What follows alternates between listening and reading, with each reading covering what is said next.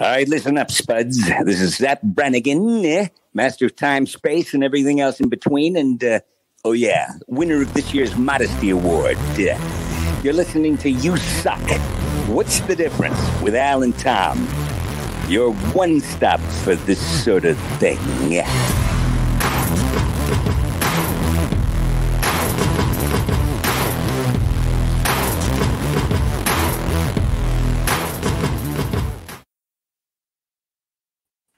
You know, I watch that video every single week.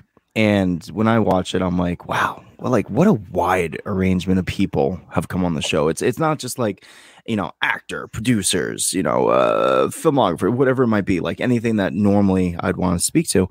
It's like Adam Purnell, you know, the Shropshire lad, cook. There's, you know, of course, Billy West, voice actor. There's like Ed Curry, pepper expert. Like, what a weird sort of eclectic group of people we've managed to get on the show. It's insane to me.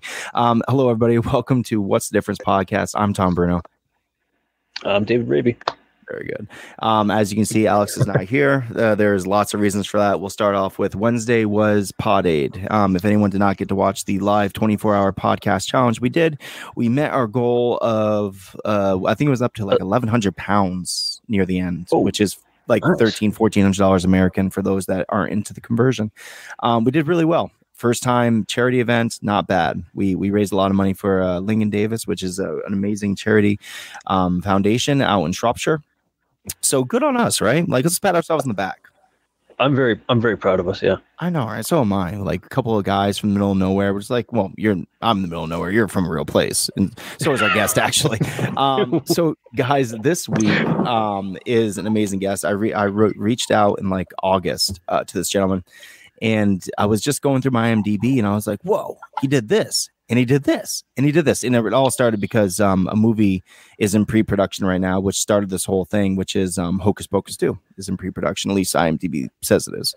And everybody's getting all true. Yeah. Well, dude, they also had like this hiring thing that my wife tried getting on. She wanted to be an extra for the movie. Nice. You know, yeah. It was. I was like, cool. If that's what you want to do, that's what I made. But then it was like, you know, hey, now you pay money. I'm like, I don't think a talent agency does that. So don't give them money. We don't have any. But regardless. So today's guest is producer, writer David Kirschner. Hello, sir. Hi. How are you guys? Nice to see you, Tom and David. It's good seeing you. So David, right off the bat, man, like your film career is just long as the day, as the year, as the infinite. It's huge. It's gigantic. If I was to print it out, I would have to kill like 30 trees for it.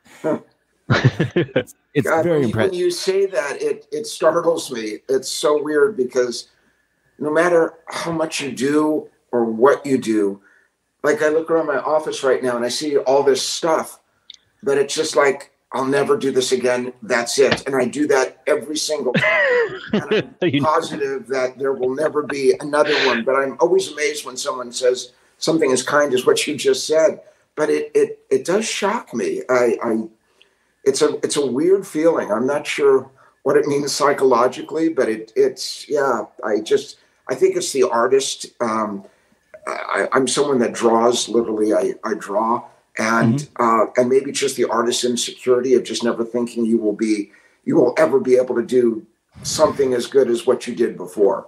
Which right. is so funny, and that really speaks to like how true of a person you really are, because people can get full of themselves, right? Like you can make a hit and then be like, I'm the greatest thing since sliced bread. Look at me. But you have pumped out hit after hit after hit after hit. Your record is very, very good. I was looking over everything. I was like, I love that. I love that. And you still think that, you know, that you're not so sure that you're not going to be able to do it again, which is crazy to me because like I got to go over some of this, and it's just so funny how wide it is. For writing credits alone, like actually this is filmography. We have amazing things like Five Will Goes West, American Tail. We have the regular American Tail, Pirates of the Dark Water, which by the way, I watched that as a kid. Like I watched the shit out of Pirates of the Dark Water, which I haven't thought about in years until I saw it. I was like, oh my God, I saw that. Remember having some of the action figures? I had the action figures. Oh yeah, we did. Yeah. I love having them. You have those? Oh my God! Oh, I do. I have the ship. I I'm crazy with that stuff. I'm just a major toy person. So You are? Oh, wow. Okay. Toys are the best, right? Toys, there's just something about them. We had Rob Bruce on, toy expert, not till I think right around Christmas, and I had him rate like the highest ranked toys throughout the last like 10 decades or whatever, and it was pretty funny because he's very knowledgeable, and he's like, I don't know who wrote that, but they're wrong, and he's like, this is what it is, and this is what it is, and he's very, very smart. Even so much to the point where my mom had this toy, and it basically made your own monsters with like a little heater. What you do is you take like these little hard plastic blocks and you put in this little heater. The air would like make it creepy crawlers. Kind of creepy crawler-esque. It's like a something strange change machine, if I'm not mistaken. It's from the 60s. And like I was a kid, it was called a thing maker. And, yes. And you pour goop in it and into these were metal molds, and Mattel, I believe, made it. And you could create monsters and even Batman stuff that Mattel licensed. Yeah, I love that. Yeah, many that was kids were burned on that, by the way. Oh, absolutely. There's so many accidental fires. I'm sure like people. I'm sure the mafia was just like they just bought out the stock with it. They just started putting in buildings. They're like, there you go, just leave it alone. It'll take care of it herself. Electrical fire, you see. It's amazing how much they didn't care about kids back in the day. They're just sure. I mean, those chemistry sets. I mean, that's probably a junior starter kit for a terrorist. I mean, the stuff that could go in there. I mean, it was toxic. It was terrible, but so much fun. They're like, here, kid, here's a vial of asbestos. I remember it was like there was a commercial I saw. It was like a old, on YouTube, the like 50s commercial of like a little detective set you can get your kid, and like the guns looked like real fucking like guns and shit, and they like, oh, dude. Yeah, I'm like, the orange plug that they put in to let everyone know that you're not going to shoot them. They're like, kill them. It's crazy. I was like, what the fuck? I think what I love about toys is it brings you back to a certain place, like wherever you might have seen it, wherever you might have gone, and in David DeMine's history, of course, like the commercial was just pumped out. Actually, probably yours too, David, because like the 60s, 70s, and 80s is when they really started like pimping the toy market like really hard and commercial wise. Just saturated. No, so saturated. But it brings up these nostalgic feelings, which is what a ton of your movies do for me, David. I got to say, including some that were later. That because I had my own kids at this point, it was a completely different feeling. And I kept saying this, and it's the season. So we'll get to like the more horror-esque type of movies that I want to talk about as well. But like right the saying, like Curious George, which you can see the poster if anyone's watching the video link. They can see the Curious George poster behind them. And Curious George on PBS is like was my kid's favorite thing from like the time they were born, and still right now. I think I even told you that Curious George Boo is still played in my house, even when my kids are 10, 6 to 7. They're a little bit past that, because Curious George is a very funny smaller kids thing, but they still watch it and they still love it, and that like a lot of those songs are stuck in my head. How did you get involved with Curious George? There was an opportunity, my partner John Shapiro and I, John, on that project, there was an opportunity to buy the rights to Curious George, and we did. We bought it for $7,000. Wow! I know everybody makes that same face, Tom. That's amazing. Yes, and this was about 27 years ago, and I had gone, I never finished college, but when I was at USC film school, there was a person in my class that happened to be Ron Howard, and we struck up a friendship. Nothing deep, but a friendship. And again, this is before he had, directed anything. And he was really just an opie to the world. But I brought him, he and his partner Brian Grazer, with John, we brought them Curious George, and they were so excited. And I thought, oh, Ron will direct it. And anyway, we tried with a live action chimp. That didn't really work so well. And CGI, it was too early in those years to even try that. And so we wound up just doing an animated feature of it, it was good. Well, I don't think it was great. I think it was good. Jack Johnson did all the songs on it, and those songs are spectacular, and that really raised the importance of the film because of what he had done. And I think that album went like quadruple platinum with what he wrote for the film. I mean, it really helped. Anyway, nonetheless, then we had an opportunity to do it for PBS, and we did that for about 14 years. And then that moved over to Hulu, and now it's on Peacock, and it's the #1 children's show on Peacock. But we are doing a live action, finally, Curious George, after all these years. And, and Andrew Adams is writing it, and he wrote, and he's writing and directing, and he wrote and directed Shrek 1 and 2. So it's really fun and touching, and yeah, I mean, it's not just for little kids now. It's very much a family movie with a grand adventure. It's okay. First of all, that's probably one of the best investments I've ever heard in my life, and don't get me wrong, it has a lot to do with you guys putting the work into it, because obviously when you bought it 27 years ago, the animated movie hadn't come out, the PBS show was not out, so you built all those things and made all these things, which made it to what it is today. But like it's gigantic. Curious George is, I mean, of course there was the books forever, but those don't, they're books. There's a reason that movies tend to do a little bit better than books, is because people like to sit back and be entertained, and reading is a chore. And I hope anyone saw my quotes right there, because people like, I know, David, I know, don't have an aneurysm. I'm about to leave right now. Yeah, please don't. David's a very, very big reader. But like the work that you put into it and turning into what it is, I mean, that's just phenomenal. I those PBS cartoons, first of all, I love PBS because PBS is free to everyone. So I found it very honorable that you guys do it there, because you could go to Nickelodeon, you could have went anywhere you wanted with that, but you decided to go with the public. It was actually, correction, before I start building up the fire, was that a choice, or did you guys have like, we want to go to PBS, or was that just where it ended up? Gosh, I would love to embrace the altruistic reason that you've just given. They really made an offer, and it was a good offer, and that really was it. I would love to say it was so that the masses could see it without having to pay for it, but it really was. They made the best offer, and Universal decided that made the most sense. And it's it's a business at the end of the day. So we'll just say it's both. Just for your sake. It was a bit of both, right? We'll say it's both. David's just like, listen, guys, I want to make money, but I also want to help the children. So we're going to give it to PBS. And that's the story we're sticking to. That's it. But that's the honest answer. And not only, of course, is it like the PBS show, but like I mentioned before, Curious George Boo. My kids watched it, and I think the nice thing about it was a good transition, because it's not scary, but it's got scary elements, or like scarier elements to it. How old are your kids? Right now, at the time, it was my very first boy. I think she was like 3 when she first saw it, but now I have a 10-year-old, a 7-year-old, and a 6-year-old.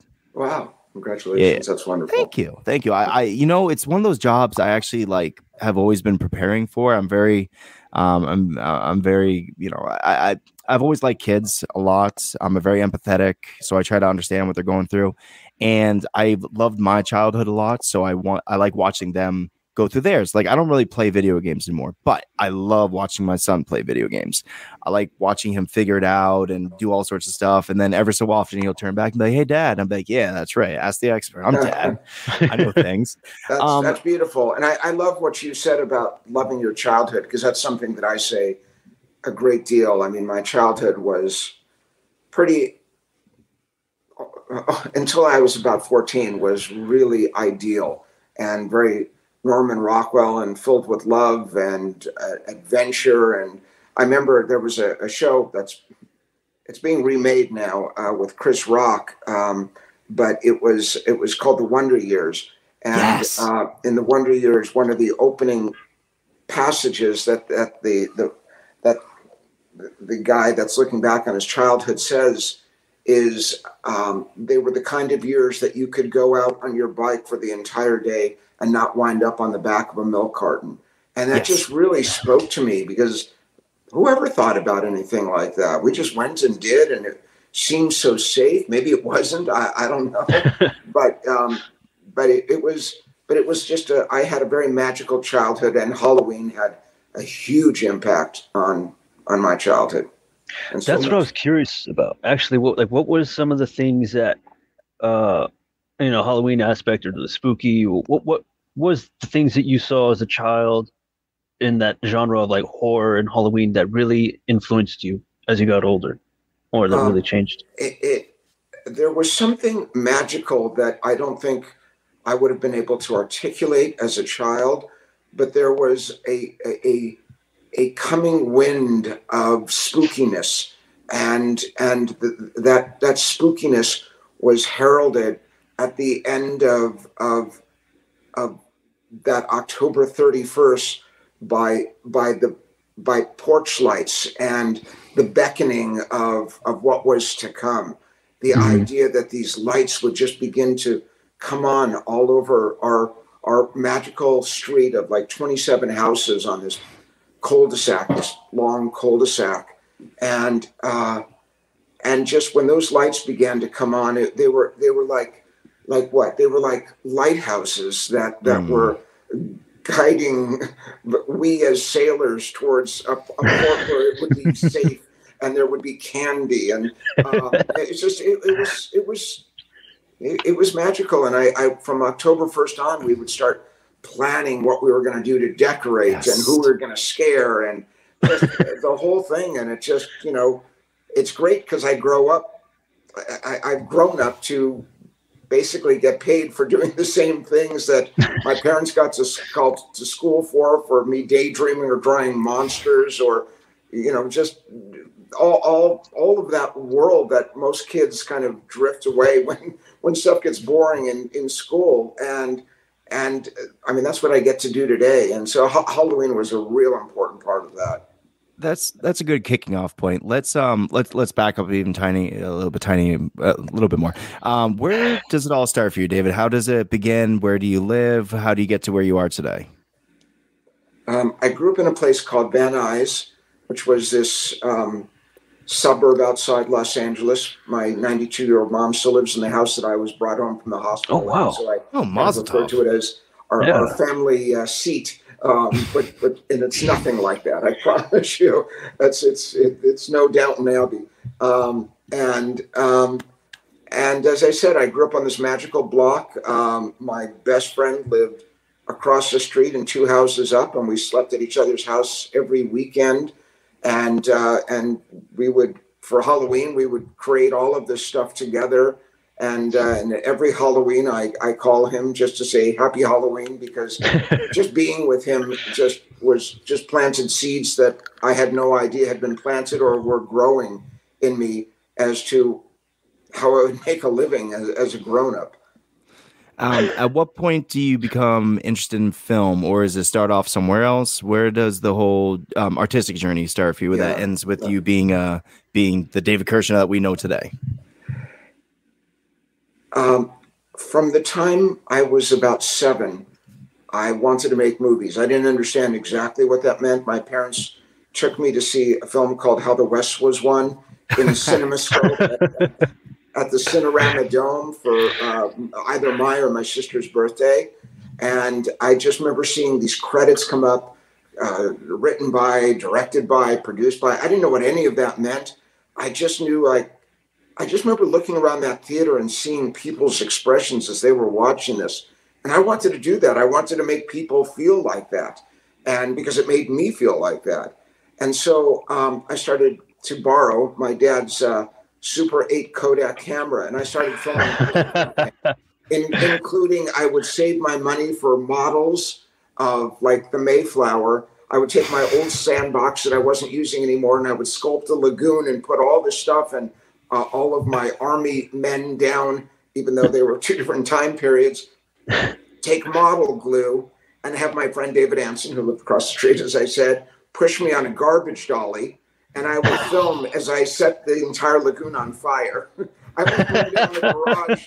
That's the truth. I almost burned down the garage, and I spent about 2 weeks in my room for that. but I got the shot. And, it's all that counts, right? yeah, no, it did. It looked great, especially from, just a point of view of being very low. And it just, I still love that stuff. I still get excited when you're a part of a movie and you see what these magicians do to bring this stuff to life. And it still is as thrilling as for me as it was when I set the Mayflower on fire. You're sitting in your room like, I bet Harry Hausner never got grounded for his work. And Aquanauts my ass, Mom. That is amazing. So you obviously at a very young age, like same with I feel that's a more reoccurring thing nowadays that everyone says a similar thing. First of all, it's very Spielbergian of you to grab out the Super 8 and just start making your own movies without anything. I love that. That is, that's it's key of an indie artist, especially, is like you do everything you can with nothing, and that's with what you got. Yeah, exactly, with nothing. And I had plenty of that. Yes, exactly. A whole lot of nothing, but a bunch of gumption and a hobo sack behind my back, all that type of stuff. It's pretty phenomenal. So that makes me laugh. Sorry. So you start in film at what year? What year is your first your first not big break? When's your first introduction to film as a career? Well, the first thing that I did, or whichever. I mean, the first thing you did, or the first thing that you felt accomplished. You're like, okay, I made something that is film worthy, or I took part in something that was film worthy. I made a little short called The Cookie Jar in 1970, I think it was, and I got black and white film, and I had it sepia toned, and it was just about a kid breaking into a house in the 1920s to get some cookies that have been baked with his dog. And my mom, who was very much like Frances McDormand from Almost Famous, driving her son everywhere, and which is what she did. Anyway, I entered a film contest with this little short, and I won. Oh, wow. You had to be 16 to get into the film festival, and I was 14 and a half or 14 and 3/4. You lied about your age. So they took the award away. My mom went after them tooth and nail that they would penalize a kid that they thought was good enough to win, but because he wasn't old enough, they were going to take this award away. She went to the newspapers. It was pretty great. And way to go, Mom. I wasn't ever invited back to be a part of it, but I do have the award. So. Oh, that's but you excellent. showed them. Look at your career. You showed them, you fucked up. I'm sure they don't remember me. David's got a pun. But it sure made me just worship my mom that much more for and a great role model, just this strong female character. Because I had lost my dad when I was 14. That's what I was saying. My childhood up until 14 I'm sorry to hear that. Was great, and my dad passed away very suddenly in my 14th year. So, and that childhood came to kind of a crashing end with that, because we almost lost the house, and, lots of lawn mowing and cleaning up dog poop and washing cars to try to help in whatever way I could do for her to keep the house, which I'm proud to say she's still in. Wow. Yeah. Sorry to hear that, but amazing. These are the things that form us, right? This to use an analogy of the oyster, of just, sand getting in and rubbing, and from that, the pearls that are us, any of us on our journey through life. And sometimes those horrendous situations can really form who you are. I take my dad back in a second, of course, but they really form who you are. And and I think that was really the case for me. That is beautiful. I gotta say, especially because it's such a hard thing. Like, growing up is hard enough as it is. You need positive role models, and one of your positive role models gets removed from your life, and it's like, how do you continue on from them? And a lot of people can just really fall, really far down and just kind of hit rock bottom with that type of situation, even at a young age as 14. But instead, it seems like you and your mom kind of like, okay, this is the situation. This is what we got to do, and you made the best of it. And to be fair, you came out smelling like roses. You're a prolific producer and writer, for goodness sakes. And a lot of people can't really stake that claim. That's beautiful. I have been very lucky, and I don't say that with false modesty. When I was in film school, there were people that were so much more talented than I was and so much more worldly than I certainly was. But I guess I had enough to attract some attention, and people were incredibly kind to me. I mean, in a business that is not a kind business, that, I often wonder, nurture nature, what brings so many awful people to this business. I was very fortunate that, especially in those years, there were so many people that were just incredibly kind. And if I can just tell this quick story. Of course, time, man, please. Yeah. We're here for you. Times. There was an article on me in the LA Times that said, "Shy young daydreamer makes his dreams come true." It was on my first project. I was in my mid-20s at this point. Hallmark and the General Mills Toy Group, which is Hasbro today, were my partners on this. And anyway, there was this article that said, "Shy young daydreamer makes his dreams come true." And one of the people that read that was Kathy Kennedy. Oh, Most shit. people probably don't even know who Kathy Kennedy is. You guys They better. She's the most prolific female producer ever. I mean, and probably the richest. She started off as Steven's assistant, and then Steven Spielberg, and then Steven saw how talented and bright she was and made her a producer. And today she runs all of Lucasfilm. When George Lucas retired, that's who he named as his successor to run that company. Anyway, Kathy called me and said, and I had no idea who Kathy Kennedy was at that point. This is 1984, and said, "I read this article on you. I'd like to meet you." And I just showed Hallmark my next project, which was An American Tale, and they passed on it because it was too ethnic, un-Jewish, and it was about my American Tale was. I'm sorry. American Tale was completely yours. Like, I thought. Okay, so this. Please don't let me interrupt you, because that's just phenomenal. No. But ask your question again. I see. I always thought that, like, when I saw the credit, I saw that you're a writer, but I don't know how the process generally goes. I'm just a civilian. So when I look at it, I'm like, oh, somebody had the idea, and then somebody wrote it, and then Steven Spielberg got behind it and all that jazz.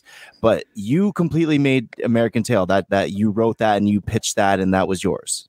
Well, yes, it was my story. Wow. I worked with Tony Geis and Judy Frohenberg when I was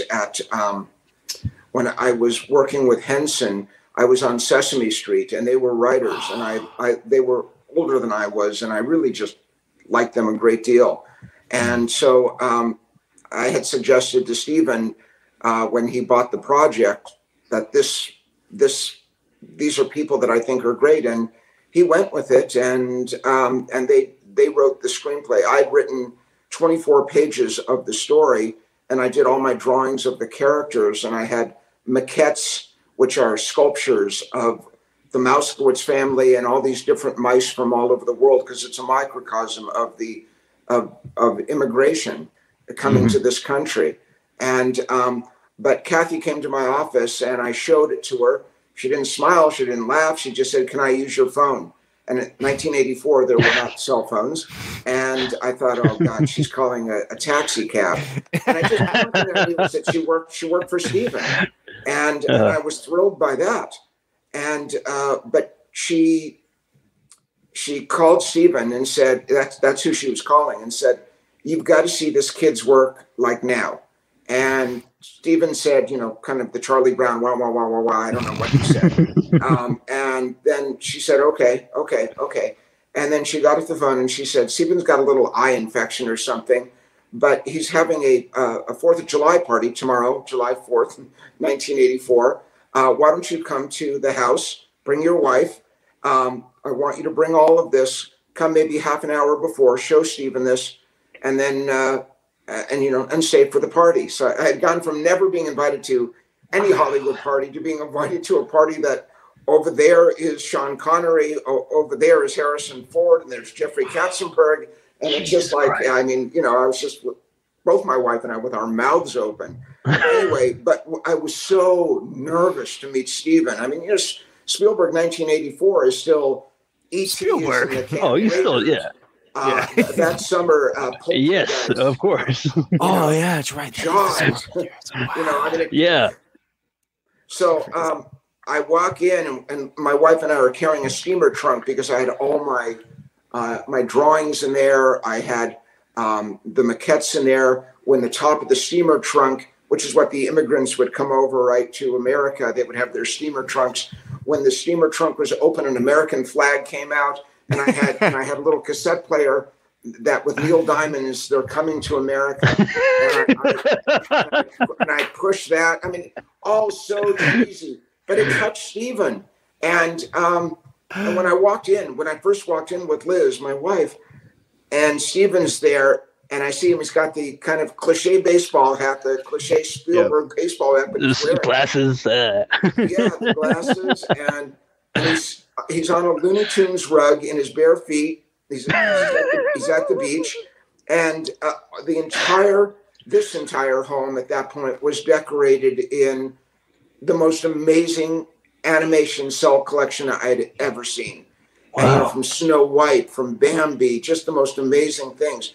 And I felt right at home, because here was a geek just like me that loves all of that stuff. Anyway, I proceeded to present it to him, and it was truly, after my wife telling me she loved me and us giving birth to our children and now grandchildren, watching that, it was the greatest moment in my professional life for sure, because Stephen said, what excites me more than what I see before me is what you still have up there. And as you mature in this business, how it will come out.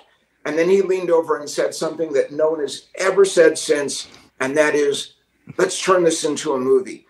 And it was that easy, and it has never been as easy as that moment. But the way that I'm looking at you guys right now, if you're both Spielberg, just behind you, about 5 feet, is my wife, who, as I'm glancing over Stephen's shoulder, is weeping. And I'm so I kind of feel like crying right now, dude. Shit. Crazy lady crying on his couch. But she was just so proud and so thrilled that here Spielberg, the man that she loved. My wife and I met when we were 16 on an archaeological dig in the Negev Desert in the Middle East. And that's crazy. We are inseparable. I mean, we've been married 44 years, and we each came into this relationship. Her parents were survivors of the concentration camps. A child taken out of their arms and murdered, the numbers on their arms. And, we both had kind of more difficult childhoods than most of the people that we would begin to hang out with. And it really formed us. She's a very brilliant MBA. And, I've never written a check in my life. I don't know how to balance a checkbook. And Liz is truly the grown-up in the relationship. Lets me go into a room like this and draw monsters and creatures and dream. And I'm enormously blessed, to say the least, to have this soul in my life for all these years. But, that was a really exciting day. And an American Tail became American Tail 1 and 2, and then a direct-to-video, and then movies, a series of those, and then a television series on animated television series, and then 2 different playlands at both Universal Hollywood and Florida. And just to have to see my children play in that, it's kind of thing that brings you to tears. I love American Tail, period. Like the first one is a very... It's a great movie. It gives you representation of what it's like to come to America. It's really cool. I love the fact that it shows the Statue of Liberty in its bronze. It's very beautiful. But Five Goes West was my jam. I don't know what the difference is between the two. Maybe it's a much bigger adventure for sure. Yes, absolutely. Like between oh man, what's his name? Hold on here. Tiger. Between Tiger becoming like the sheriff with Wild Burp and all that stuff, dude. Like do you remember who the voice was on Wiley? No, I remember that. To even pay attention to it. It was the last movie that Jimmy Stewart would ever make. Whoa! What? Wow. Yeah, I know. That's not weird. And when I'm just giving myself goosebumps because when he rides off into the sunset at the end, I always weep because it's Jimmy Stewart, and it will be the last movie that he ever did with all the great John Ford westerns that he did do. And here he is. In world of characters that I had a lot to do with creating, and others. Don Bluth added a great deal. Steven certainly added a huge amount, as Kathy did. So many people, but it was something that I had created for our daughters originally. And here is Jimmy Stewart in that movie, and it just it kills me. Damn. I just. Okay, so we're already like, because this is just such a magical thing, this is already going really, really too fast for me. Okay, it's Halloween season. That's the whole reason I got you on to begin with. Let's get to the Halloween stuff. Okay. How on? So was it your idea for Hocus Pocus? The most, like, the biggest Disney Halloween movie ever, period. Like, I don't know anyone that does not watch Hocus Pocus on Halloween. That's crazy talk to me. As soon as my daughter was old enough to watch it, we had her watch it. Like, every single vault of Disney, or every single time it was Saturday Night Disney, whatever it might be, they always play like clips of different movies, and Hocus Pocus was always right there. At least the cat Binks was. How does that become a thing? Was that you? Was that somebody else? Where's that come from? It was a story that I'd written for our daughters. Again, I just, and they were, I think at that point they were about 6 and 4, and there were big kids on the street that were like 12. And I took photos of these kids with toilet paper bandoleros around them, and that never made it into the Disney version. They thought that was, I guess, too naughty. They kind of cleaned things up. And my original story was darker than what made it onto the air. But it should be said, and I always want to be the first one to say this: Hocus Pocus is the worst reviewed film of my career. It's 34% on Rotten Tomatoes. It barely made any money. It came out against Jurassic Park in July. Oh, shit. A terrible time to release a Halloween movie. And I thought that was it. And I was in tears over it because that story meant so much to me. And about 5 years later, Disney threw it up one October as just one film. And there was a nice response to it. So the next year they did it a couple more times, and an even a bigger response. And they kept doing it. And I honestly thank whoever was in charge of programming at the Disney Channel, because that really began to grow an audience for it. And today it's an amazing show in Florida at Disney World. It's just incredible, and it sells out every year, except last year. Obviously, there was no anything Disney last year at any of the parks. But it's going to Broadway. We're doing the sequel to it. And Kenny Ortega, the director, brought so much to it. One of the key moments, and again, one of the things that I love being very honest about, was when I was told that they were going to do this musical number called "I Put a Spell on You" in the middle of it. I said, "You can't do that. Here, the kids have let the genie out of the bottle, and look what's going to happen to the kids of Salem. You can't stop it with a musical number." And Kenny kept assuring me, "I'm telling you, this will be everybody's favorite moment." And I just was so positive he was wrong, and I was so wrong. It's such a great moment, and what he did with it, as he did the whole film, he just brought just a feeling of just such humor and camp to it, that between the idea in a Disney movie of witches that are going to suck the lives out of little children, typically not a Disney theme, and but that combination really made it happen. And I always say this about films: it takes a village. For any of those people that you spoke about at the beginning, with those their heads so filled with their ego, there's so many talented people that put so much into all of these movies that I'm always a little uncomfortable to say, yes, I did that, when the truth was so many people did that. But a lot of these, yes, were my original stories that then became so much better than anything I ever created because of what they added. I gotta ask, what was darker about your version of Hocus Pocus? Like, what made it? Well, it wasn't anywhere near as funny. I mean, I like to think that I could be funny, but the story here was that these were just pure evil witches, which they are, but they're sillier. And my dear friend Mick Garris wrote the screenplay for it, and then a guy named Neil Cuthbert came in and added even more humor to it. And I think all of those things, all of us building upon each other, is really what made it sing for people. But there's a nostalgia about it, and it's when I speak about porch lights coming on, the whole movie is filled with that, and it's really like a Hallmark card from the 40s with its palette. The thing is, though, is like you set a standard for Halloween that I think is almost intangible. I gotta say, I like the amount of kids that are around there. I grew up in a big neighborhood, so like that reminds me of my neighborhood. All the kids walking around all over the place. The thing is, I grew up in I was born in New York. I'm from I lived in Colchester, Vermont, which is next to Burlington, Vermont, the big major city in Vermont. And we had a huge block. It's very populated. So we had block connected to block, connected to block, connected to block, like going for long distances. So you could spend 2-3 hours trick-or-treating and only go within like a 5-mile radius. It was very, very cool. But the Halloween party that they show at the town hall is epic. It's like, everything you want as an adult in a Halloween party. Everyone dresses up. They're all having a good time. There's good music. There's dancing. And me and my wife went to this Monster Bash a couple years back. We bought tickets for it, $50.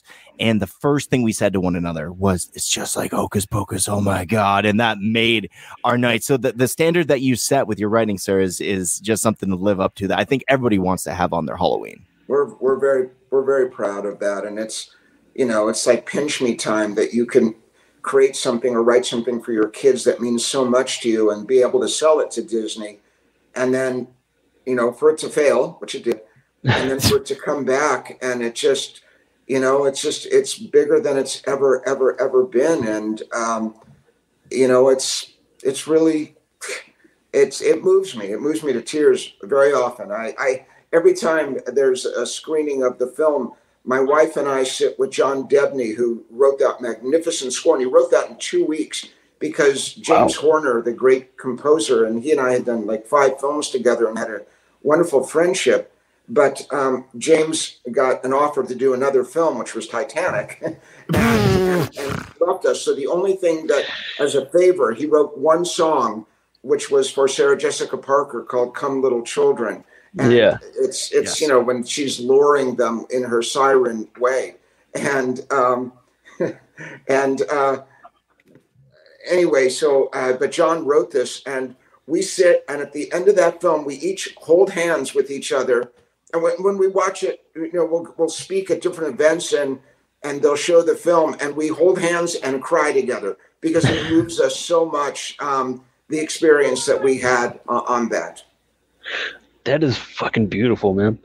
Yeah, it is. So there's some really beautiful relationships came out of there. And Thora Birch, who played the little girl Danny, and it remains a dear friend. And she's a magnificent actress. She was then, but she's that much more. And I'm not sure if this is even announced yet, but I'm going to go for it. She's about to be in Tim Burton's live-action version of The Addams Family, which I'm so excited about. I think that was announced. I think you're safe. I think that was announced.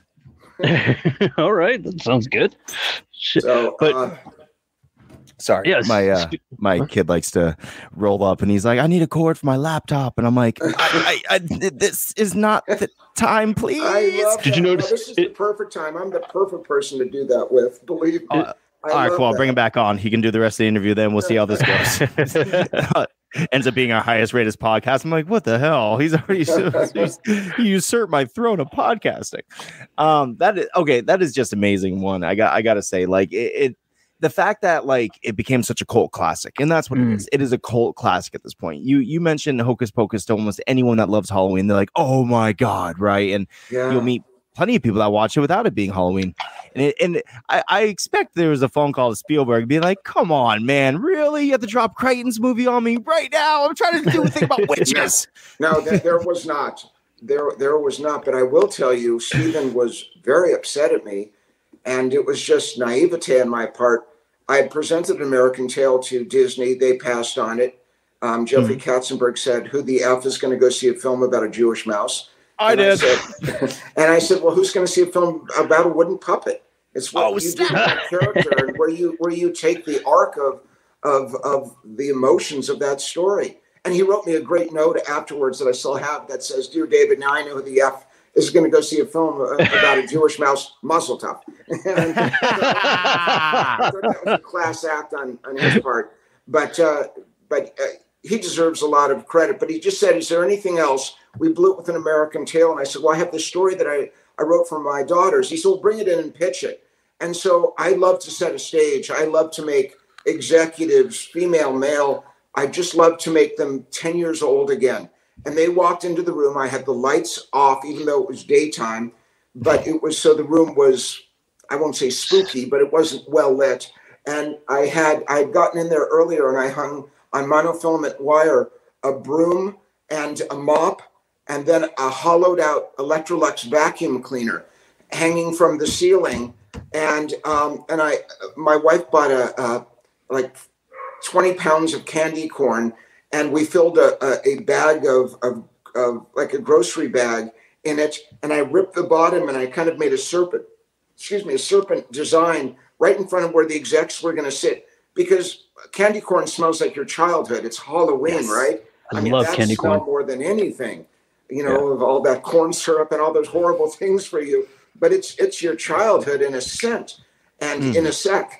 And they walked in, and I proceeded to say that Halloween is $1 billion business, and today it's a $10 billion business. I'm not sure Jeffrey even heard the rest of what my story was. He just heard $1 billion business, and that this is something Spielberg hadn't seen yet, and that he had passed on An American Tale. I think those elements, because of the Spielberg pixie dust on me, he just bought it in the room.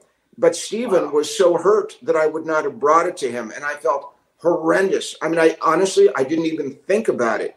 I just thought, afterwards, I just thought, I can't believe that he's upset. It's just a little Halloween movie. But, he had given me this enormous break, and here I was insensitive enough not to bring it to him. And not that I even thought about it, but I was so naive in this business.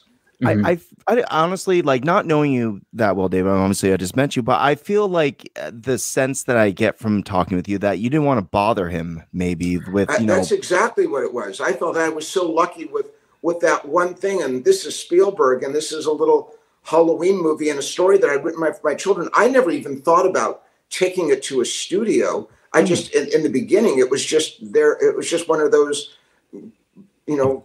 weird little bedtime stories that I would tell them. We were kind of, we always joke that we're kind of like the Addams Family, but we play hide and go freak, and I would turn on fireplaces in the house and scary music. And then I would have to find the kids in this great old house, old for LA, 1920. And, and they loved that. And, this was just part of that world. So the idea of, anyway, if I had a time machine, I would certainly go back and show it to Stephen. So Disney has done an amazing job these days with it. You're very, very right. On Ron, but we play a game called Owl's Game on Wednesday Night Live. It's our live game that we play. And the thing that we've tend to notice is that the audience score is really what matters. Like the score that Rotten Tomatoes gives, that's all political in my personal opinion. Like, it's a lot of bullshit, and they try to make it feel edgy and like we're dissing good movies. The score for Hocus Pocus is 38%. Whatever, it's not that great. This audience score is 71%. That means almost, more than double pretty much think that movie's fantastic, and Rotten Tomatoes is full of shit. And I tend to agree with the audience score. So, wow, I didn't know that. Thank you. Oh, absolutely. It's because it's reflecting on people that actually go on, take the time out of their busy schedule and write reviews for it. So the 71% that wrote that was positive was, obviously the fans of the film, which is everyone. Once again, if I brought my wife in here right now and just be like, hey, she'd be like, oh my God, she would just kind of like get all of it. But we're running even short on time. Okay. Last Halloween thing before we get the heck out of here. Child's Play, one of my favorite films of all time. I showed it to my daughter. Terrified me. Yeah. My daughter is 10. Like I said, she'll be 11 this year. But like when I'm deciding to show her certain things of my past, like I love I was really big into Monster Vision, Joe Bob Briggs. When you do the TNT movie night every Saturday night, he'd play horror movies. It was excellent. And he had this really cool southern. He's like, hey, we're gonna watch a little bit Child's Play right here, and it was excellent. So Child's Play means a lot to me. It was one of the first ones that I kind of recognized. I think I bought that on VHS right after once I started getting horror movies. How the heck does that come about? Child's Play, the series, the movies, the amazing movies. I had been in London with my wife, and I bought a book called The Victorian Dollhouse Murders. And when I was a kid, there was a episode of Twilight Zone that terrified me called Talking Tina. Yes. And I just thought I'd love to do something with a doll. After An American Tail, people only wanted me, my managers, my agents, my mother, they just wanted me to do another nice animated film. And I really wanted to prove that I could do something scary. And because it's a world that I love. And when I got back, I gave it to my development person, this book, Victorian Dollhouse Murders, and said, I would love to do something with a doll. And she said, there had been a screenplay that went out about 6 months ago called Blood Buddy by a young writer named Don Mancini, very young. I think Don was 22 at the time. And I read it, and the overall idea I really loved. There were things in it that made no sense to me at all, but it had been passed on at every studio in town. Again, here I have this Spielberg pixie dust on me that tends to stick for a little while, and so I did my drawings of what I thought this doll should look like in its sweet form and in its terrifying form, and I just created some things that were not in Don's original piece. I mean, the world is created by Don, and he's brilliant, and we have been the best of friends and partners for, God, he just said this to me yesterday, and it shocked me, 35 years. And he's, but Don, it's really Don. The Chucky series is about to drop on October 12th. Yes. And Don directed the first episode, was the showrunner, which was a first for him. He had never been a showrunner who was responsible for everything. And he was up in Toronto. And he just knocked it out of the park. And Don is a very proud gay man. And I am proud to say that we really were the first horror franchise to have gay characters in it. We were the first to have a gay monster in it, who is Chucky's and Tiffany's son, Glenn or Glenda, depending on where she is in that day or he is in that day. And in the new piece, Don has written about the high school experience, I'm positive through his own eyes, of being 14, 15 years old in high school, and in this case being gay, and then drop Chucky into that world and what begins to happen. Don did such a great job on it. And so we're very, very excited about that. And for your listeners, anybody that loves the Chucky franchise, I think you'll really, really enjoy this. Jennifer Tilly's back. Excellent. I don't want to give much more away, but is Brad Dourif back for the voice? Of course, Brad Dourif is family. You know, he's been there as long as Don and I. I love. Okay, and his daughter has now joined us. I don't know if in the last. Yes, she was in the Cult of Chucky. Yes, who was in Chris Nolan's last film, and I mean, she's so talented. So she's in it, and I shouldn't give anything away, but I love Brad Dourif to death, and I'm a big fan of. I like Deadwood, the television show. Yeah, actually, the poster's right here, and I had nothing to do with it, but it's here because our older daughter designed created the poster for Deadwood, and it was her first major project. So I keep it up in my office. And the prostitute that's on the front holding a little gold and her head is turned away is our younger daughter. So, get out of here. Yeah. So that's just a coincidence that would happen and the Brad would be in it. But because he has such an iconic voice. Like when you hear Brad Dourif, doesn't really all you have to hear is the scream. The scream is where I always can tell. Like when I watched Urban Legend for the first time, I didn't realize that was Brad Dourif until he screamed. There's someone in the backseat. I was like, that was Chucky. And of course, it's very. Oh my God, it gives me chills. Yeah, no, and he's in the Lord of the Rings movies. Wormwood is his character in that, and he's evil and horrible. He's a great actor. Remember, he Academy Award nominee for Billy from One Flew Over the Cuckoo's Nest. Just an amazing career. before your time. What works extremely well about Child's Play, the original, and don't worry, I love all of them. I really do. Like my daughter, she loves number 3 the most. I'm a huge fan of Bride of Chucky. It came out when I was like 12, 13 or something along those lines. That I had that soundtrack forever. I think it's one of the greatest soundtracks, period. Right next to the Days of Confused soundtrack. Just so much good music involved.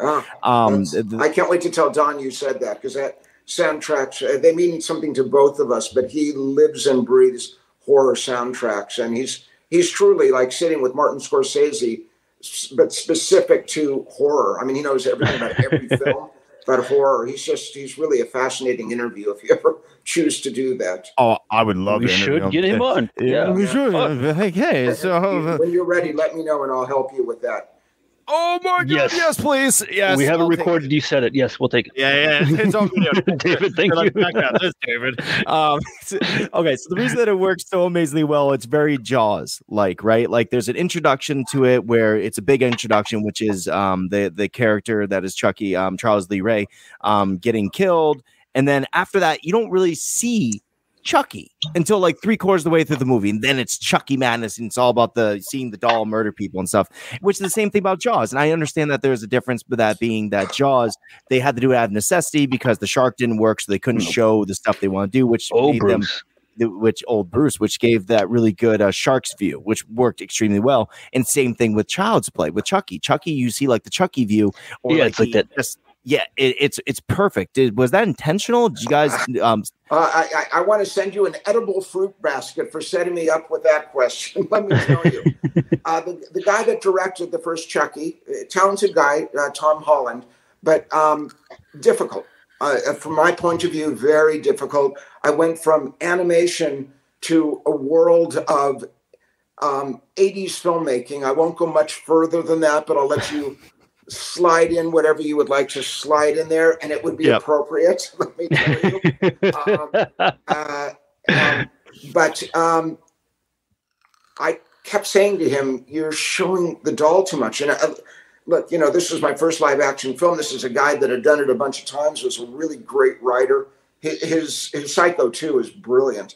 Yes, but he would do this to me, and I was intimidated by the guy. I mean, today that would not be the case, but when I was in my later 20s and I had never been on a live action set before, I was intimidated. And he just kept saying, "Okay, thank you." And I guess one day I did it one too many times, and I would never yell it across. Today I still wouldn't do that.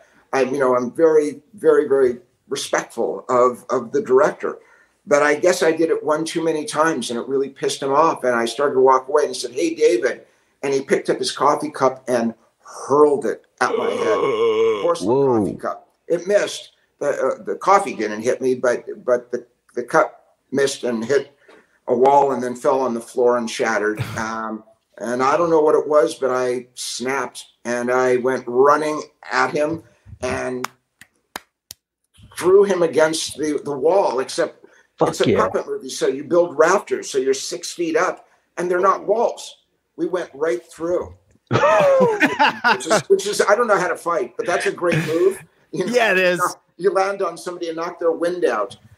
Anyway, it was bad. The next day, he brought a pistol and said, "Hey, David, listen, about yesterday," and he turned around and he fired it at me. It was a blank gun, but I'll tell you, I almost wet my pants. I mean, it scared me so much. Wow. He was eventually let go from the film after he turned in his cut of it. And then we proceeded to knock off 32 minutes of stuff that was unnecessary for the exact reason that you very astutely, Tom, just said. In Jaws, in Alien, it's, you build up to that. Yes. And he was too in love with the doll. And there were plenty of times that the doll was not working as well. Kevin Yeager did the puppeteering and did a phenomenal job, but it was our first film, and we're always rushing, and it's mechanics. There's always things that are going to break down, and anyway, so that's why we went to that point and cut 32 minutes out of the film, so that it was really pushed to the other side, the back end of the film. And that's when Chucky goes crazy and we see him, and, you know, you build up to it. And well, the reaction. Okay, first of all, thank you for saying all those nice things, because that is just amazing. But I always felt that it works best the way it is, because like he's such an explosive personality. This Charles Lee Ray as a character, right? He in the beginning he's like using voodoo to like keep himself alive. He's screaming at the cops. He feels like he's untouchable because he's unkillable, and he remains quiet, like as a quiet, like conscious voice to this little child to like convince him to do the things he wants him to accomplish. And then near the end, where the mom's just had it enough, like she's losing her mind, she thinks that her son's crazy, she thinks she's crazy, and then she finds out the Chucky doll has no batteries in it, and she threatens to throw the thing in the fire, and he all of a sudden turns and he's like, "You stupid!" And that's brilliant. That's a great piece of cinematography right there. And the fact is, it would have been wasted. The cinematographer is Bill Butler, who shot Jaws. Oh yeah, no wonder I worked so well. Okay, shit. Yes, amazing. And I was able to use him again, even though he was probably closer to 80 at this point, on a film that I made called Frailty, and he did such a great job. And the great Bill Paxton directed that and starred in it with Matthew McConaughey. So we were actually talking about this. That's the only film, like it was a big movie store film. Like I saw Frailty right there, and I'm like, I gotta watch that, but I never made it to that. So like I really feel like now I have to watch it, because we were talking about. I'm like, that's the only movie me and David have not seen in your entire list. Like we gotta see that movie. Apparently, it's truly. I didn't write the screenplay, so I can say this. A very talented writer named Brent Hamley wrote it, and you know it's a difficult subject. I mean, it's children, murder in the name of God. You know, the way that one son views a dad as a hero, and the other one thinks he's a psycho. And Bill directed it and starred as the character of Dad. It's often compared to Bryan Singer's film, Usual Suspects, because of a very surprise at the end. Cool. A big turn there. And but boy, Bill did an amazing job directing that film. And it's a film I'm really proud of, because we made it for very little, and boy, he did a great job. I'm gonna watch it. Like I have the next 2 days off. I'm gonna watch Frailty now. I'll just go Amazon it really quick. Please write me and let me know your honest assessment of the film. Oh, I will. If you hate it, I want to know that too.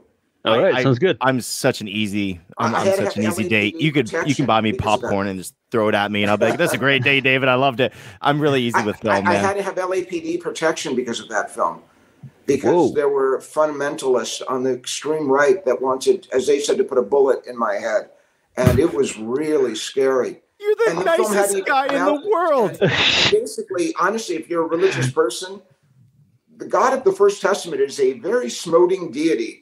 I mean, he is. You know, whether it's earthquakes and the ground pillars of salt, or turning you into salt, or you know, or pieces of walls come tumbling down on you. I mean, and that's what Brent Hamley was inspired by. That's another whole story, but it's something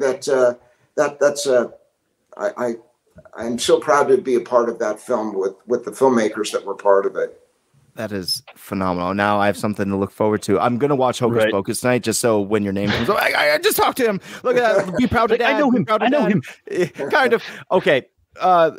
David, I got to say, man, I really want you to come back on again, like really, really badly. I would love to. This has been so great. And what's the difference is your partner British? That's normally on with you? Yes. So you talk about the culture of both worlds, and yes, because I'm a complete Anglophile, and tomorrow if my wife would say yes, and our kids and grandkids, in 1 second I would move 30 minutes outside of London in a second. Wow. Okay. Well, next time you come on, Alex has got to be on. Yeah. Alex is gonna wet his pants. He's like, "I missed that interview." Like, sorry, you were at Oktoberfest. I'm so sorry. That's what you get. Which he really wanted to be here. But David, thank you so much for picking up the slack again. David, like me and Alex have been burning out a little bit, but because we've been doing it for almost 4 years nonstop, we haven't taken a break since we started. We do it every single week, even twice a week. In Alex's case, 3 to 4 times. So we're taking a break in November. We're gonna come back for December. But David, first of all, I'm going to continue to talk to you because I would love to I would love to talk to Don. I think that'd be phenomenal. I'd love to set that up down the road. I need to talk to you some more. Your career is not, we barely scratched the first most crust of your career, like right. The Flintstones behind you, which I love as a kid. There's so much more that you've done that we haven't gotten into, and I really want to talk to you about. But I gotta say, sir, you are a gentleman, you are a scholar. The fact that your career went the way it did is it's breathtaking, and it's reassuring that even if you're a good person, you can still make amazing art, because there's always that, there's always that chestnut that, that misery makes art and all that type of stuff. And of course, 14-year-old, you had a very bad thing happen, a horrible thing, something that we hope never happens to anyone. But the fact is that you turn it into this gold mine that is like your art, and it just keeps on going. And I once again, I'm so grateful for you as a person, as a creator, and I'm very grateful for you coming on talking to us today. Oh, Absolutely. It touches me that you even had me on the show, and boy, it's been fun. It's it's like a sleepover with 3 friends and just staying up all night talking about the stuff that you love, right? Movies Absolutely. And things that go bump in the night. Absolutely. So, do you want to do later lounge today, David? Are you cool with the interview? What do you want to do? Do you want to? I'm cool. It's up to you, man. I'm sticking around. Okay. So generally what we do now is we let our guests leave because, you have things to do, and we go into later lounge, which is just us catching up on whatever might have happened during the week, whatever things coming up. It gives us time to promote the next things that are coming up. But have I been saying your last name right? This is a really bad time to ask. It's Kirschner, right? It's Kirschner. Yes. All right. Cool. I don't look like an idiot then. Yeah, I'll just take that part. Anyways, so guys, this is our first installment of the spooky Halloween October month. That is my favorite month, October, of course. And our first amazing guest, please let's all say thank you to Mr. David Kirschner. Thank you very much, man. Thank you so much for coming on. I really appreciate you. Really fun. Thank you. Absolutely. All right, I'll stay in contact, David. Thank you very much, man. Thank you. Thank you again. Happy Halloween. Happy Halloween. Take care. Take care, and the family. Bye-bye. Yes. Yours as well. Thank you. All right, let me get the later lounge brought up. Taxi.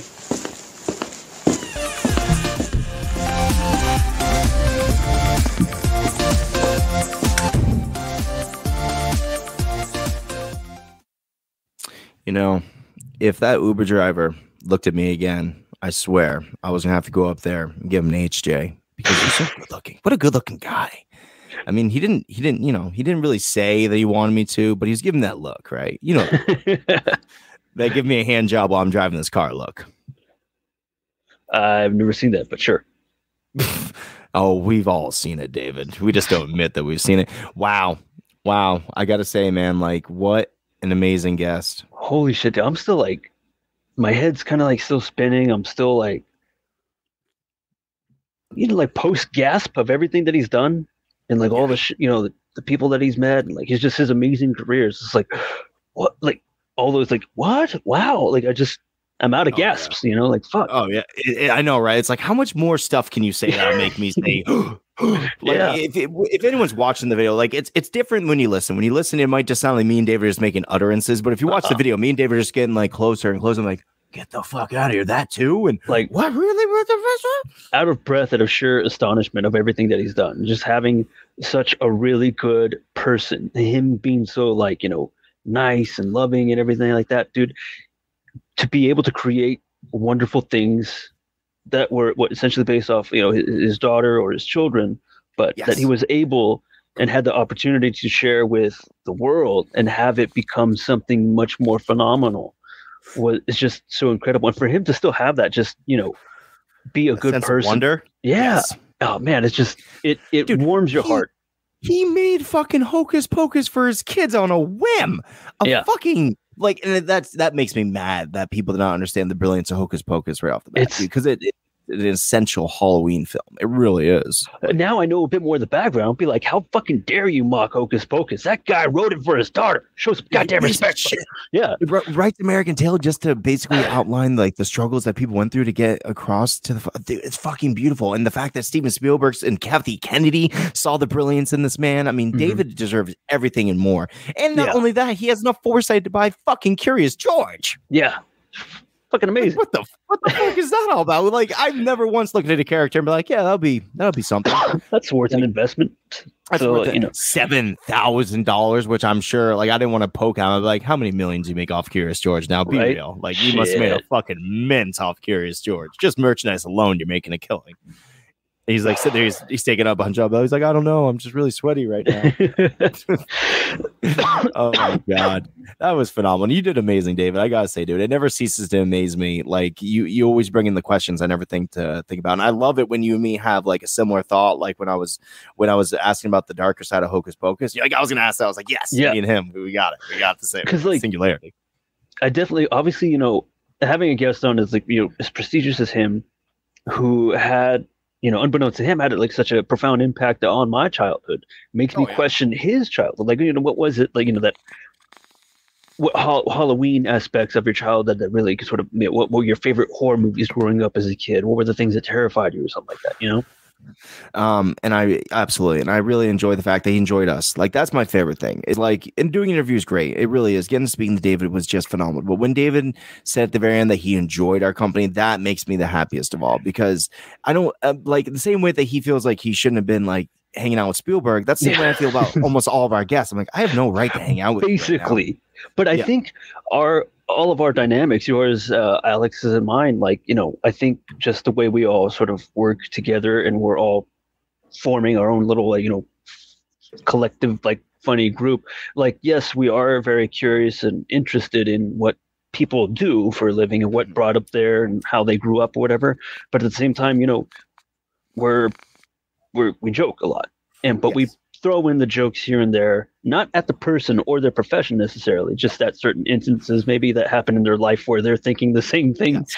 And I think that's what really works. And I'm like, sucking our own dicks about this, but I think that every guest that we've had, I think they enjoy us as much as we enjoy them. I think we could even like get everybody back on, Absolutely, I agree with you. And don't get me wrong, some of the ones in the beginning, like ones you weren't there for, like I definitely am always wanting to apologize to him. Like, I am so sorry. I was not who I am now. Yeah. Please come back on and try it one more time. I've changed. I don't suck dick anymore. At least not bad. I suck dick good now. I give you hand jobs in cars.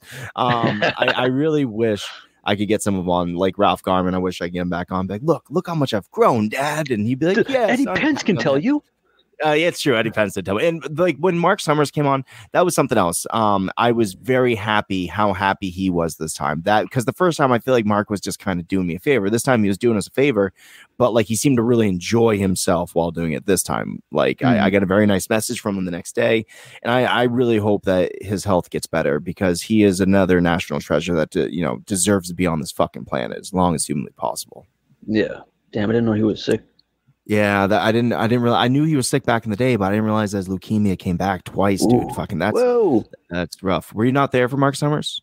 I was watching bits of it, but then I remember I passed out a little early. Yep, that's fine. Yeah. So yeah, Mark had leukemia. He got better. He had leukemia again. He got better, and now he has leukemia again. He's going through the whole fucking thing, and it was really. He said some. If you get a chance, man, go back and listen to it because he says some really real shit about life in there, and I fucking am so grateful that he was so candid about it. It's a beautiful thing. So fucking let's think here. We have the rest of October coming up. We have some really spooky guests. I'm gonna try to reach out back to MJ. She was the lovely director and writer, or excuse me, director and producer. But she has a really big like horror movie knowledge about her. So I really want to get her back on. Plus, she worked on Ash vs. the Evil Dead, and that's very horror. Like we have another director coming on, I think next week, and then we have Mick Strawn coming on after that. So we have a spooky month coming up for you guys. Mick Strawn, of course, he was the set designer for Nightmare on Elm Street 4 and 5. Or 3 and 4, one of the two, 4 and 5, maybe 3, 4 and 5. He was in a lot of Nightmare on Elm Street. Nick's an awesome dude, very, very funny, very different dude. And we're gonna have a very full month for you guys. Let's really quickly. We don't have pod day to talk about. Thank God, we're over with that. Which doesn't mean that was a bad experience. It was just very stressful and very long, and we're very grateful it's done with. But let's talk about. Very tired. We're all very tired. Let's talk about this. This is What's the Difference podcast. We are one of the shows on the USUK network. There is also Yelling at Clouds with the great Eric Pfluger. Every week or so he comes on and he goes on an amazing rant about something that you care about. Last time it was Star Wars, or no, it was Space Odyssey or something like that. Yeah, Star Trek. 1970s Space Odyssey and Star Trek set on. Yeah. So like you definitely need to be checking out that. There's a weekly show, Wednesday Night Live, which you can find me, Alex Wiley, and David Rabe every single week. And we deep dive on stuff. We play games. We just have a good time. We just make each other laugh. Yeah, we just get around, hang around, shoot the shit. Absolutely. And see where the conversation takes you, Pretty much. Sometimes it's just me and David. Sometimes it's just me and Alex. Sometimes it's all three of us. And sometimes we bring on a guest. All these amazing shows can be found on USUKnetwork.com. Guys, that is the hub and home of everything that is USUK. We have a great time over there. We have all of our podcasts, including the old what was Jamie and Tom's show called? Chronicles, thank you.